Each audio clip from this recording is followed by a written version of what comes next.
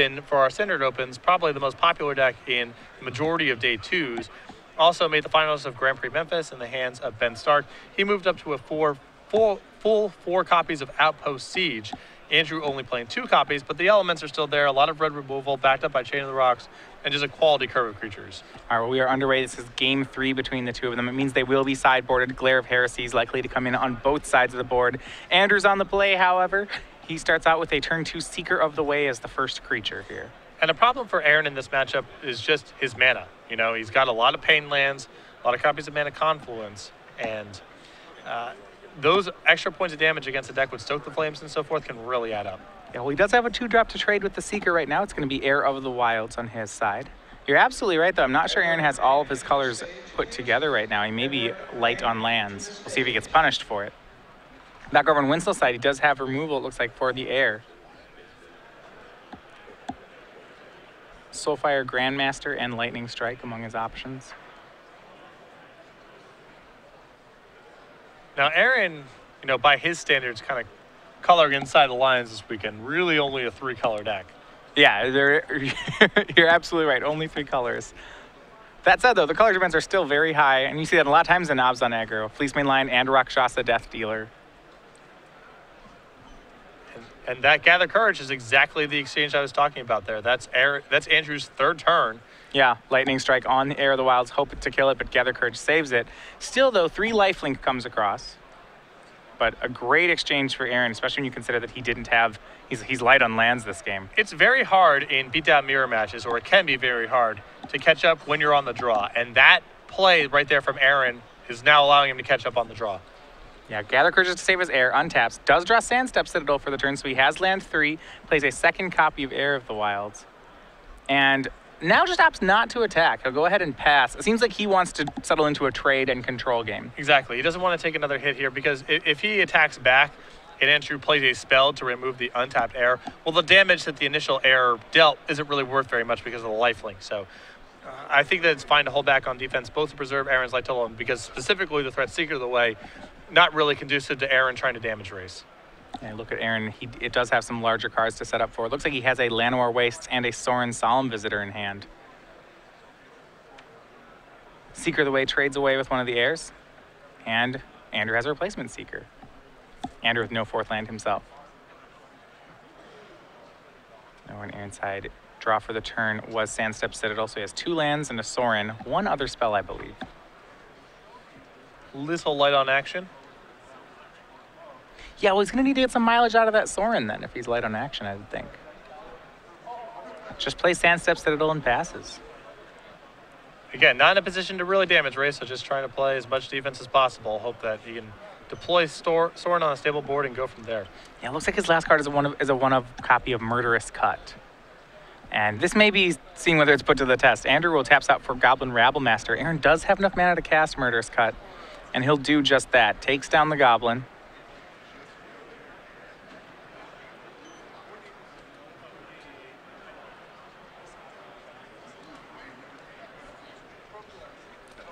I believe that was actually a copy of Bile Blight. Oh, okay. Yeah, he took a point off the Caves of Quellos and... Right. And we see Sorin Solemn Visitor not well set up by Aaron. He then trades away the Seeker with the Heir of the Wilds and then sets up a empty board where we can play Sorin -2 onto it. There's no guarantee this is good enough to win the game. You know, at the end of the day, it's just a 2/2 flyer if Aaron can remove the Sorin. But this is really the best of what Aaron's hand allowed him to do. Yeah, I mean, it does. He's going to get 2 cards for the Sorin.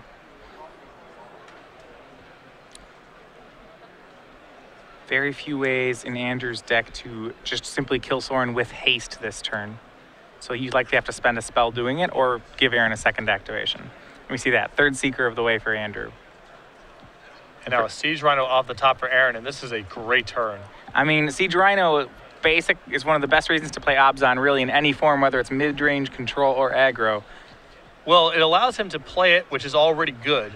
And then it's a great blocker to protect Sorin. I think Aaron this turn will likely play the Siege Rhino plus the Sorin. That moves up to 3. Attack for 3 points of lifelink with the token, and then have a pretty well-protected Sorin.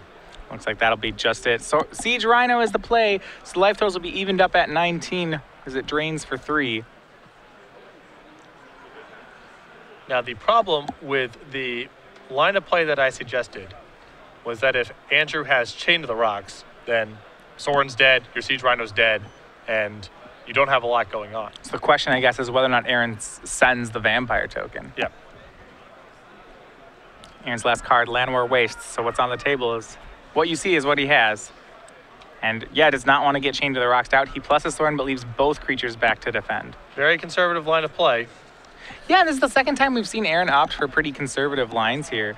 In this matchup, do you feel like, is he the slower deck of the two? They are both aggro. Well, I think the thing here is that Aaron needs time to draw out of this because I think he suspects Andrew's hand is just spells, and if he tries to play a short game, the fact that Aaron has nothing going on and Andrew probably has gas means that Aaron's duped. So I think he's just trying to err on the side of caution to just give himself more draw steps to find something of substance. He's got a lot of power in his deck, so it's just an issue of finding it, you know? Yeah, I remember Andrew with a fair number of ways to get rid of that Siege Rhino. You talked about Chain to the Rocks. He also plays cards like Valorous Stance. I'll see if he has any of those answers. It looks like it's Glare of Heresy out of the sideboard. And we'll see which one he goes at. He'll actually Glare the Sorin. Okay. And then play Soulfire Grandmaster and pass it back. A lot of lifelink on Andrew's side of the board. And for Aaron, that's the activated ability on Soulfire Grandmaster eventually does become a concern. He can't kill we're it. hitting there now. If Andrew has another land, for example, he starts getting access to Wild Slash with buyback, which is great in this spot, can take care of the Vampire token, and maybe set you up for Secret of the Way to start making some attacks.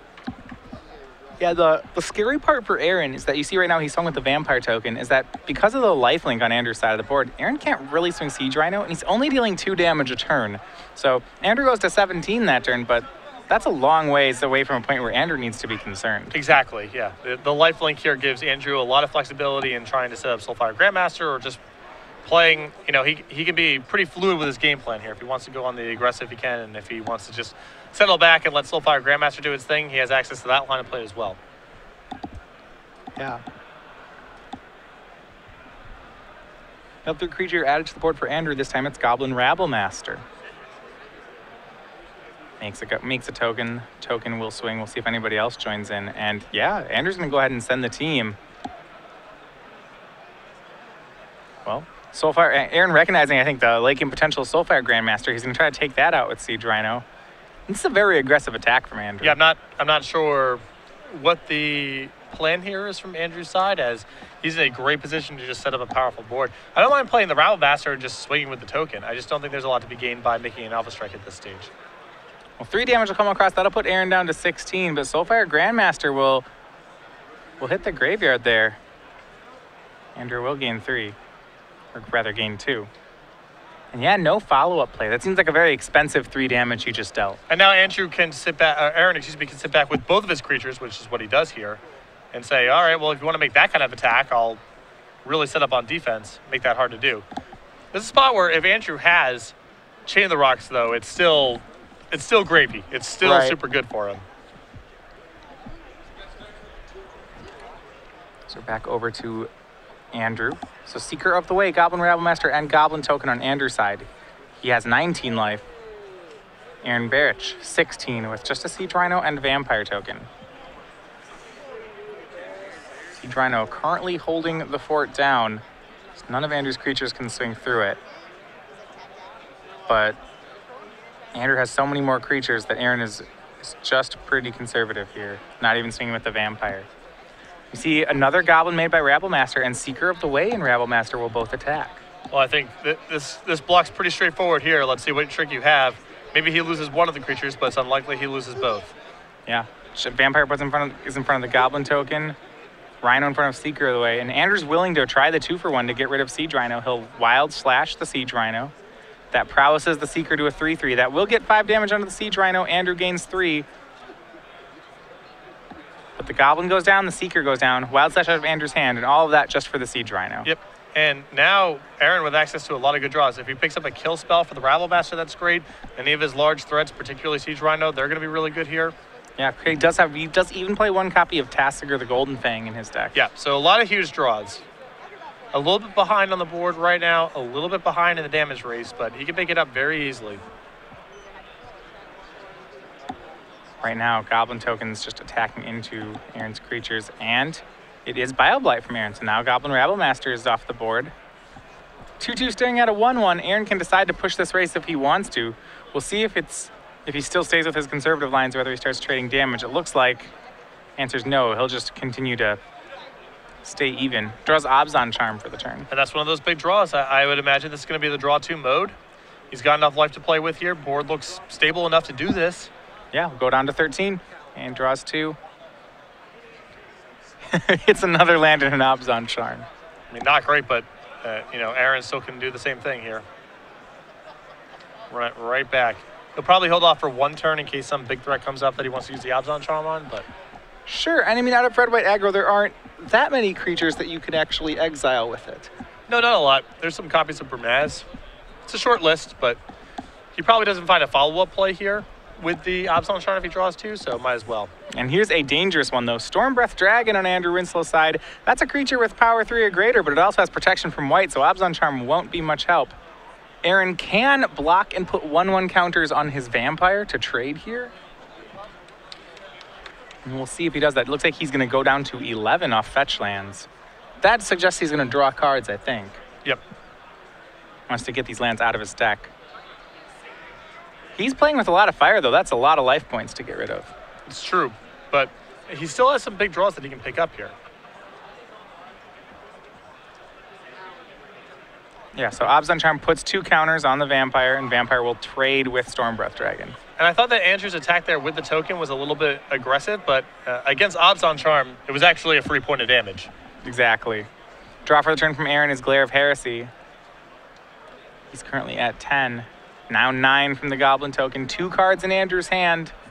Aaron has done a great job of getting free resources, but he is still right now at 9 lands to 5. He just seems to be getting bullied by the fact that Andrew has drawn more spells. Pretty much, yeah. Now Aaron's hand, Glare of Heresy and Gather Courage. Nothing to be done with either of them. Yeah, there are a couple cards in Aaron's deck that can really capitalize on this wealth of lands. Rakshas the Death Dealer and Tassiger the Golden Fang come to mind. Yeah, but these chip shots that are taken from the token against red-white aggro with Stoke the Flames and Lightning Strike. Yeah, he can't be happy about that. Down to 7, Aaron, another land draw. He'll just keep passing this. This Goblin, Aaron was at 11. It's chipping 1 at a time. Down to 6. Now, Andrew hasn't drawn much either, to be fair. And Aaron finally with a creature. It's Anafenza the Foremost. He'll go ahead and play that. That'll be a blocker.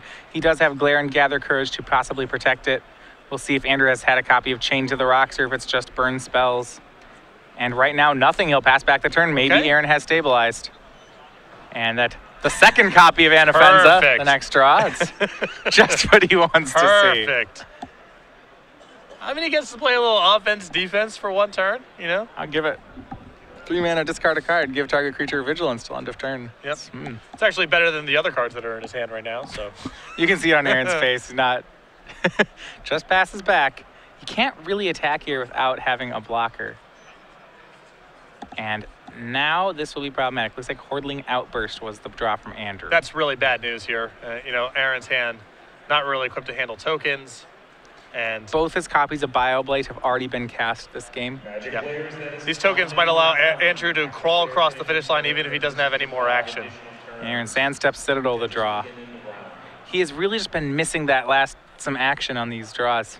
Yeah, I mean, any of his big draws would have been good here, but Stormbreath Dragon required too much of Aaron's resources, and now... yeah, he would have loved to have had the freedom to draw 2 off that Abzan Charm. Yeah. And 4 tokens in play. They're going to swing. 1 goes into the Anafenza. 3 come across. Aaron down to 3. And no lethal burn spell just yet. This is excruciating, too, because Andrew hasn't killed him. I'm sure Aaron can't believe he's still alive and draws yet another land. I mean, if you look at it, these goblins will deal 2 and then 1 over the next 2 turns. Aaron goes down to 1. We see that here. Another draw. It's another copy of Glare of Heresy. And... that's going to be it. This swing will just be lethal. Yeah, talk about crawling across the finish line. Yep. Just barely makes it. Not an impressive draw for either of them. And Aaron's going to go ahead and he'll go out in style. He'll pump Andrew's unblocked 1-1. And there you have it. Andrew Winslow takes game 3 over Aaron Barich. Yeah, it's just couldn't find a good piece of action there. That's all it was. Had a lot of draw steps to find it, but could not find something like Siege Rhino or even an Anafenza earlier on in the game would have been a big deal. And I mean, and when you talk about draws, though, you have to look at Andrew. It's not like he drew anything either, as far as we could tell. It was that one goblin just went the distance. I'm surprised the game went on for as long as it did. Yeah, so red-white aggro, 2-1, the winner over Aaron Barich's Obzon aggro. And